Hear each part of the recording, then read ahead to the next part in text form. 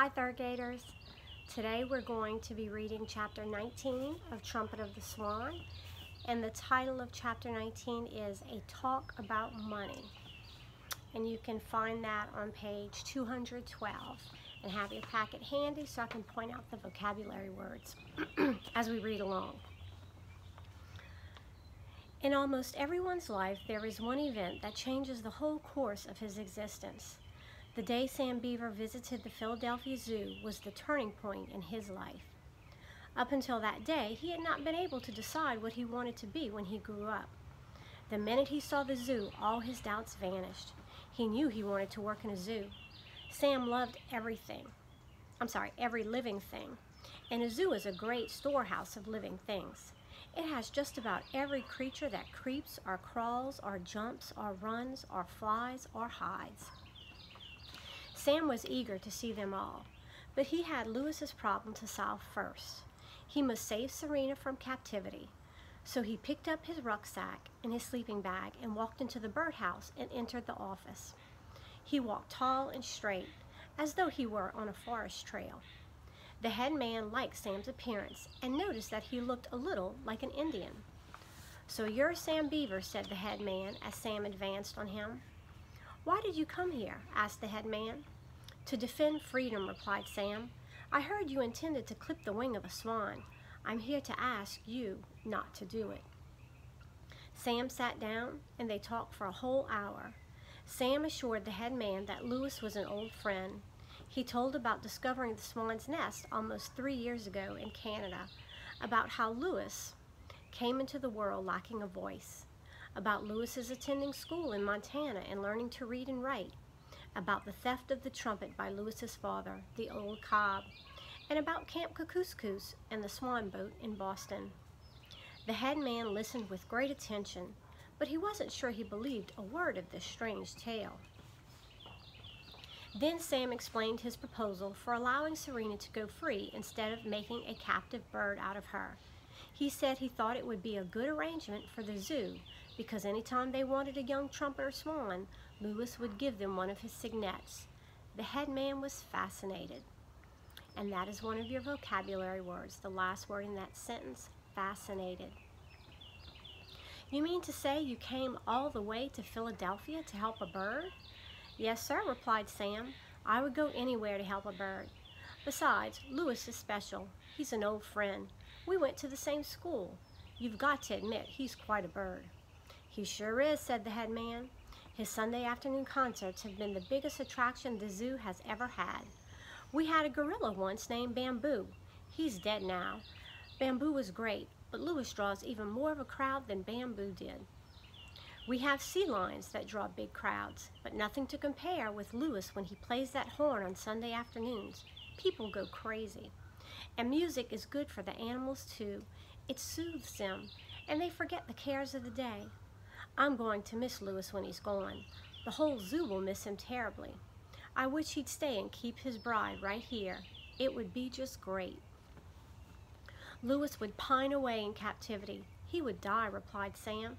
"He needs wild places, little ponds, swamps, cattails, red-winged blackbirds in the spring, the chorus of the frogs, the cry of the loon at night.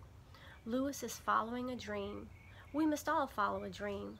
Please let Serena go, sir. Please don't clip her wing." The head man closed his eyes. He was thinking of little lakes deep in the woods, of the color of bulrushes, of the sounds of night in the chorus of frogs. He was thinking of swans' nests and eggs, and the hatching of eggs, and the cygnets following their father in single file. He was thinking of dreams he had as a young man. "All right," he said suddenly, "Serena can go. We will not clip her wing. But how can I be sure that Lewis will bring me a young trumpet or swan when I need one? How do I know he's honest?" "He's an honorable bird," said Sam. "If he weren't honest and true to his word, he wouldn't have bothered to go out and earn a lot of money to pay the storekeeper back for the trumpet his father swiped." "How much money has Lewis got, anyway?" asked the head man. "He's got $4,691.65, said Sam. "We just counted it a few minutes ago. He received $100 from Camp Kookooskoos for playing bugle calls, and and all he spent was 60 cents for postage stamps. So he arrived in Boston with $99.40. Then the Swan boat man paid him $100 for 1 week's work, but he spent $3 in tips at the hotel where he spent the night. So he had $196.40 when he got to Philadelphia. The nightclub paid him $500 a week for 10 weeks, which came to $5,000. But he had to pay his agent 10% of the $5,000, and he has also spent 75 cents for some new chalk pencils and $4 to send the telegram to me. So that makes a total of $4,691.65. It's a lot of money for a bird. It sure is, said the head man. It sure is. But he is going to pay my airplane fare from Montana to Philadelphia and back again. That will bring the total down to $4,420.78. The head man looked staggered by these figures. It's still a lot of money for a bird, he said. What's he going to do with it all? He will give it to his father, the old cob. And what's he going to do with it? He will fly back to the music store in Billings and give it to the owner to pay for the stolen trumpet. Give all of it? Yes. But a trumpet isn't worth $4,420.78. I know, said Sam, but there was some damage to the store itself. The old cob was going like the dickens when he crashed through the plate glass window. He shook things up pretty badly. Yes, said the head man, but it still wouldn't take all that money to make things right. I guess not, said Sam, but Louis has no use for money anymore, so he's going to turn it all over to the owner of the music store. The subject of money seemed to interest the head man greatly. He thought how pleasant it would be not to have any more use for money. He leaned back in his chair. He found it hard to believe that one of his swans had been able to save more than $4,000, and that the money was right out there, hanging around his neck in a money bag. When it comes to money, he said, birds have it easier than men do. When a bird earns some money, it's almost all clear profit. A bird doesn't have to go to a supermarket and buy a dozen eggs and a pound of butter and 2 rolls of paper towels and a TV dinner and a can of Ajax and a can of tomato juice and a pound and a half of ground round steak and a can of sliced peaches and 2 quarts of fat-free milk and a bottle of stuffed olives. A bird doesn't have to pay rent on a house or interest on a mortgage. A bird doesn't insure its life with an insurance company and then have to pay premiums on the policy. A bird doesn't own a car and buy gas and oil and pay for repairs on the car and take the car to a car wash and pay to get it washed. Animals and birds are lucky. They don't keep acquiring things the way men do. You can teach a monkey to drive a motorcycle, but I have never known a monkey to go out and buy a motorcycle. That's right, replied Sam, but some animals do like to acquire things, even though they don't pay anything for them. Such as? Asked the head man. A rat, said Sam.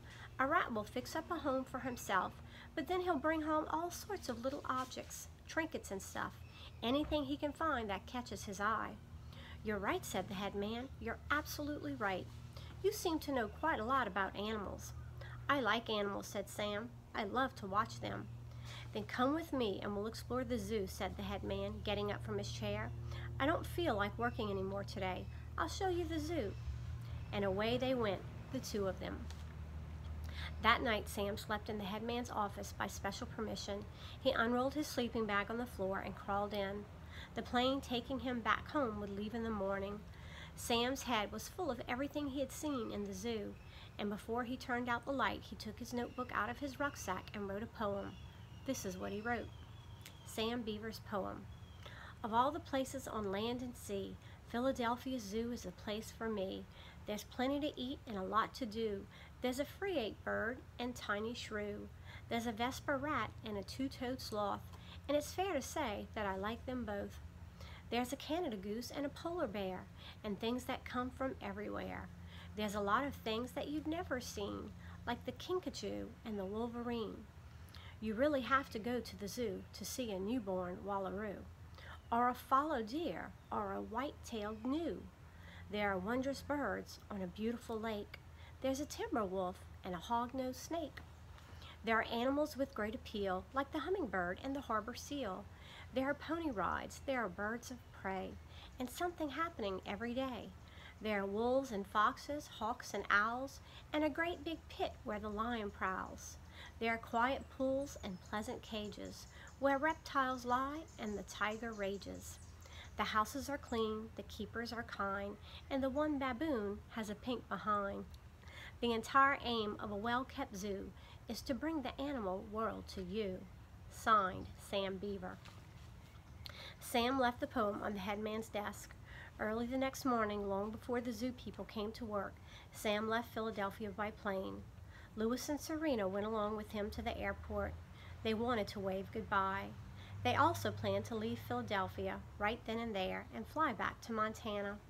When the airport officials saw two big white birds out on the airstrip, they raised a terrible fuss.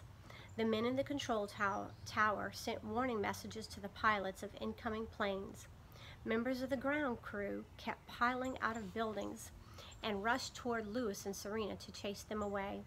Sam was sitting by a window inside his plane, ready for takeoff, and he saw the whole thing. Louis grabbed his trumpet. Off we go, he played, into the wild blue yonder. The notes carried across the airport and startled everyone. "Go-ho! Go-ho!" called Louis. He put his trumpet away and started racing down the strip, with Serena racing after him. Just then, Sam's plane started into the wind for the takeoff. The two swans flew alongside. They were in the air before the plane was, and flying fast. Sam waved from the window. Louis's life-saving medal gleamed in the morning sun. The plane rose and started to climb. Louis and Serena climbed fast too. Goodbye, Philadelphia, thought Louis. Goodbye, Bird Lake. Goodbye, nightclub. The plane, with its greater speed, gained on the swans. They began to drop behind. For a little while, they headed west, following the plane. Then Louis motioned to Serena that he was going to change course.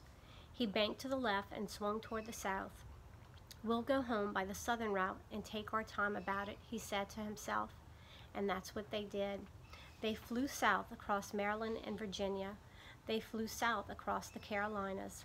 They spent a night in Yamasee and saw huge oak trees with moss hanging from their branches.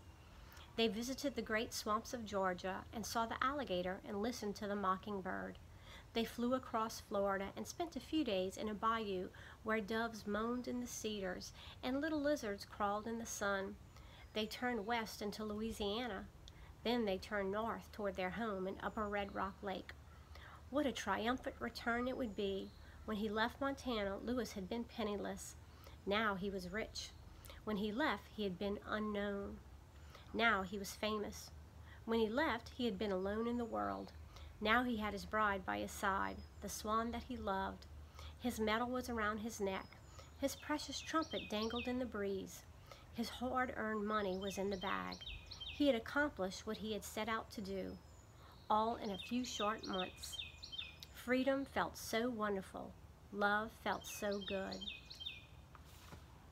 And that is the end of chapter 19. And you can go ahead and answer the questions for that chapter in your packet. See you next time, Thurgators.